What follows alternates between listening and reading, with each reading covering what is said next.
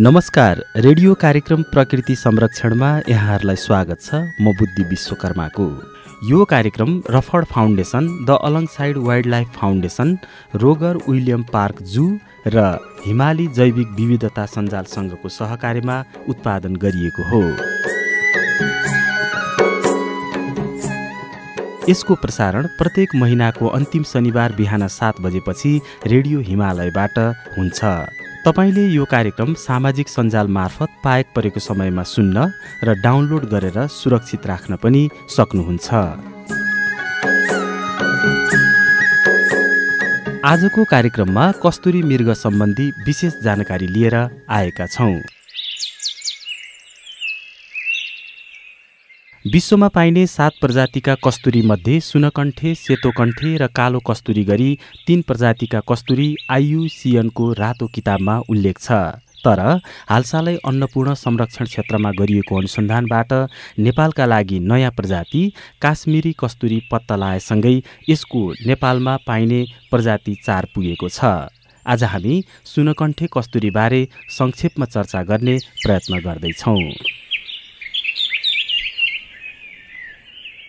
सुनकण्ठे कस्तुरी नेपाल लगायत दक्षिण एसियाको चीन, भारत र भुटानमा पाइन्छ। यो हिमाली क्षेत्रमा पाइने रैथाने प्रजाति हो। सुनकण्ठे कस्तुरीलाई अङ्ग्रेजीमा अल्पाइन मस्क डियर वा हिमालयन मस्क डियर पनि भन्ने गरिन्छ। यसको वैज्ञानिक नाम मस्कस क्राइसोग्यास्टर हो। सुनकण्ठे कस्तुरी हिमाली क्षेत्रको सूचक प्रजाति पनि हो। वैज्ञानिकहरूका अनुसार सामुद्रिक सतहदेखि 2500 मिटर भन्दा माथिको भूभाग र 5000 मिटर भन्दा तलको भूभागलाई कस्तुरीको मुख्य वासस्थान मान्ने गरिएको छ।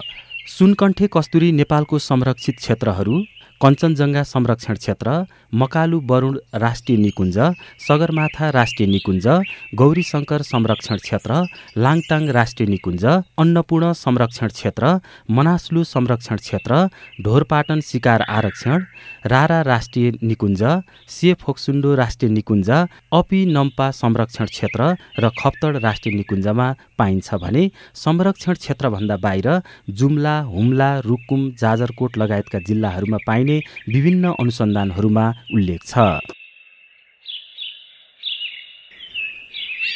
अब प्रस्तुत गर्दैछौँ सुनकण्ठे कस्तुरीको शारीरिक विवरण। वयस्क कस्तुरीको उचाइ 51 देखि 53 सेन्टिमिटरको हुन्छ भने पुच्छरसहित शरीरको पूर्ण लम्बाइ 86 देखि 100 सेन्टिमिटर हुने गरेको छ। त्यसैगरी कस्तुरीको औसत तौल भने 10 देखि 18 केजी हुन्छ। मृग प्रजातिमा कस्तुरी मृगको सिङ हुँदैन। यसको भालेको 2वटा दारा अर्थात् केनाइन टिथ मुखबाट बाहिरसम्म निस्किएको हुन्छ। अगाडिका खुट्टाहरू छोटा र पछाडिका खुट्टाहरू लामा हुने गर्दछन्। बिना मस्क पर्ड कस्तुरीको विशेष विशेषता हो। मस्क पर्ड वयस्क भाले कस्तुरीमा मात्र पाइन्छ।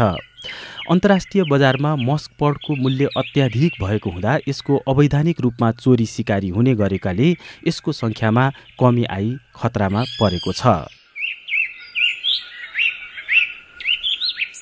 कस्तुरी कस्तो वासस्थानमा बस्न रुचाउँछ त? कस्तुरी उच्च भूभागमा बस्न रुचाउने जनावर हो। धुपी, सल्ला, भोजपत्र, गुराँसको जङ्गल भएको ठाडो भिरहरूमा कस्तुरी बस्न रुचाउँछन्। तिनीहरू उज्यालो हुने बेलामा र घाम अस्ताएसँगै विचरणमा सक्रिय हुने गर्दछन्। दिउँसो भने ठूला रुखहरूको छारीमा आराम गर्ने गर्छन्। कस्तुरी मृगको वासस्थानको क्षेत्रफल 13 देखि 22 हेक्टर हुन्छ। एक भाले कस्तुरीको वासस्थानमा अर्को भाले आउन सक्दैन, तर पोथी भने आउने गर्छन्। कस्तुरीको जीवनचक्र। कस्तुरी मृगहरू 16 देखि 24 महिनाको समय पुगेपछि संसर्ग गर्न योग्य हुन्छन्। कार्तिकदेखि माघ महिनासम्मको समयलाई प्रजनन समय भन्ने गरिन्छ। सँगसँगै संसर्ग भएको समयदेखि बच्चा जन्माउने अवधि 188 देखि 198 दिनको हुन्छ।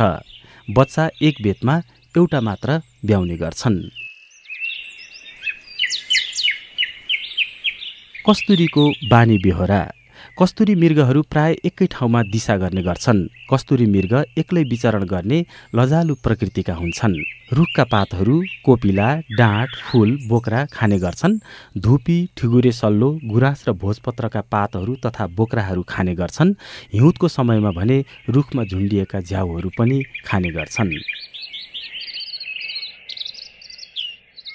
कस्तुरी संरक्षणको अवस्था कस्तो छ त? अब चर्चा गरौँ।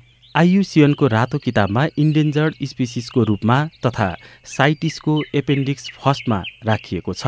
अवैध चोरी सिकारीका कारण यसको सङ्ख्या घटिरहेको छ भने अति चरीचरण, वन फडानीका कारण वासस्थान पनि विनाश भइरहेको छ।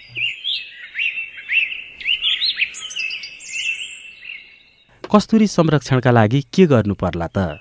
कस्तुरी संरक्षणको लागि वन जङ्गलको फडानी रोक्ने, कस्तुरी सम्बन्धी जनचेतना जगाउने, चोरी सिकारी कम गर्न नियमित गस्ती गर्ने र स्थानीय बासिन्दालाई चनाखो बनाई त्यस्तो कार्य गर्नेलाई कानुनी कारबाही गर्ने हो भने कस्तुरीको संरक्षण गर्न सकिन्छ।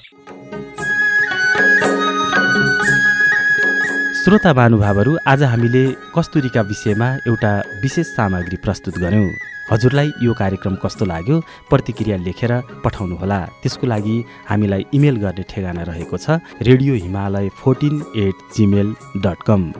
लौ त आजको कार्यक्रम सुनिदिनु भएकोमा तपाईँहरूलाई धेरै धेरै धन्यवाद छ। प्रत्येक महिनाको अन्तिम शनिबार हाम्रो भेट हुने नै छ। कार्यक्रममा सहयोग पुर्याउनु हुने सबैलाई धन्यवाद दिँदै म बुद्धि विश्वकर्मा पनि बिदा हुन्छु। हवस् त, नमस्ते।